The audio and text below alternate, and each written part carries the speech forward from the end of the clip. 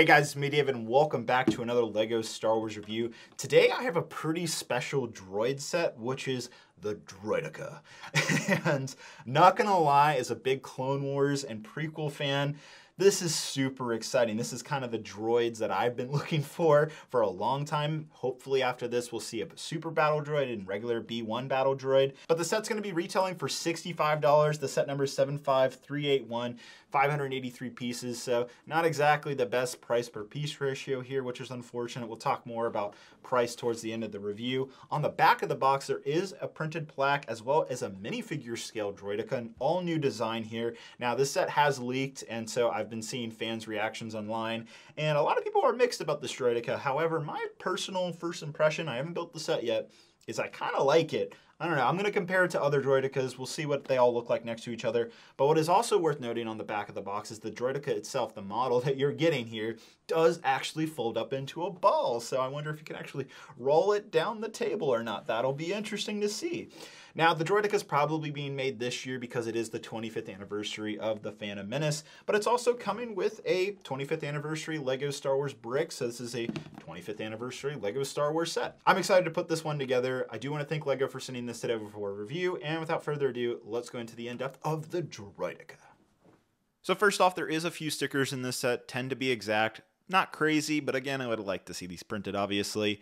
Next, this is the first LEGO Star Wars set that I've seen with the paper bags that LEGO's switching over to, which is fascinating to me at least. And then moving on to the Droideka now, before we take a look at the full-on set, let's look at this plaque stand here.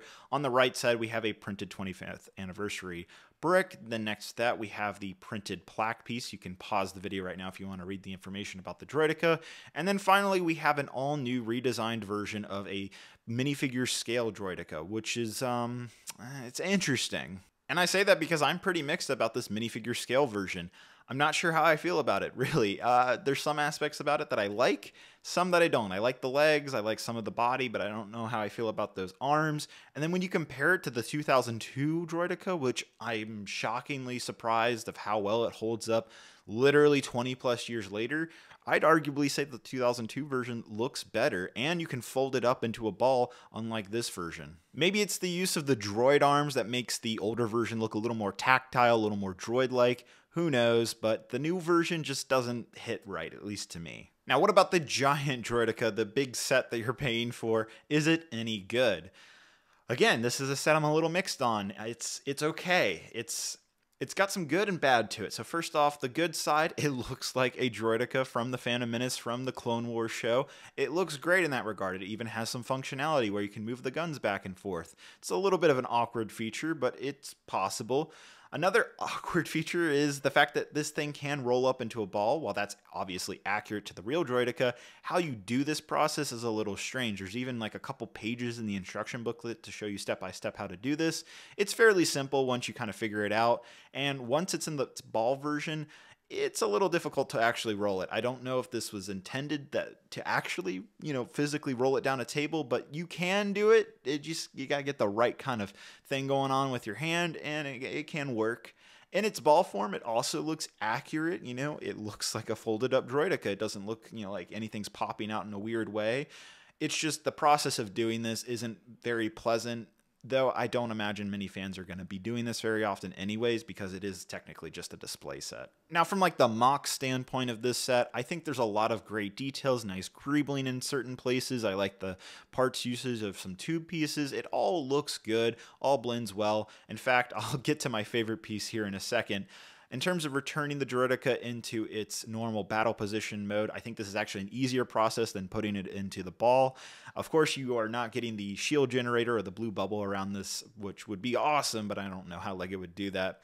Looking at the face of the Droideka, or at least those three eyes up in the front, this is my favorite part usage right here. Utilizing the lipstick LEGO piece to get those little eyes. I think that's really brilliant. I love that. Finally, we get onto the comparison side for the Droideka. First off, I thought it would be interesting to bring in the OG 2000 LEGO Technic Destroyer Droid, or Droideka, and it's interesting to see that this new brick built version, not utilizing at least very many Technic parts, looks quite a bit smaller compared to this old version. The 2000 Technic set also had almost the same exact part count as the newer 2024 version, which is fascinating, and the older version retailed for $50 instead of $65. Next, I wanted to bring in a set that shows the scale of this Droideka to help a lot of you understand that it's a little bit on the smaller side. It's just a tiny bit bigger in some ways than the Captain Rex helmet from last year. Now, I compared these two sets because they're technically both from the prequels, hence why I didn't bring in another droid set, and I think it makes sense, and it really hopefully shows off the scale, because I think a lot of people who have Captain Rex would be considering the Droideka set to also put on their shelves, and you can see they look nice side by side, though. Again, the Droideka isn't all that big. So on that note, you guys know me, I'm a giant prequels fan, so it's amazing to finally get a prequel-based brick-built droid set, and I think the Droideka looks really good. It's very accurate looking, though in person, I don't know why it's not as interesting to me. I can't really explain it, it's just kind of a feeling. And then on top of that, the minifigure scale Droideka is also a little bit of a letdown to me. You know, I had high hopes for the Droideka set, and I almost feel a little let down by this one. It's a good set. Like, it's relatively the style and shape and functions like the Droideka. You can turn it into the ball, though it's a little awkward. It works, it does, and I like this little stand here. It matches the rest of the LEGO Star Wars droid sets that we've gotten over the past 5+ years now. Not a huge fan of this Droideka, this minifigure scale one. I thought I was gonna like it, but I don't know. I'm just pretty mixed on it. It's okay. It's not bad. It really isn't bad, but it's not the greatest. I don't know. I've seen fan designers do better, and this wouldn't be my first choice. So the overall package here, $65, 583 pieces. Not exactly the best value. Price-wise, maybe $50 I think would be much more suitable. I think that's actually probably the price I'd be willing to pay for this. I don't think I could go out and pay day one $65. It just doesn't feel quite that value. And especially when you compare this to the old Technic Droideka, this thing's smaller than I was expecting. I expected it to be a little bigger, but it's relatively small, which might be a good thing. You might only have a certain shelf area or space on your desk for a set like this. So smaller builds are appreciated by LEGO Star Wars fans. But, you know, I think if you can get this set for either $50 or under, it's worth it. At $65, I probably can't recommend it. Though I don't think it's a bad set, and $65 isn't like a ton of money either. I don't know. I'm conflicted about this one. It's okay. It's just okay.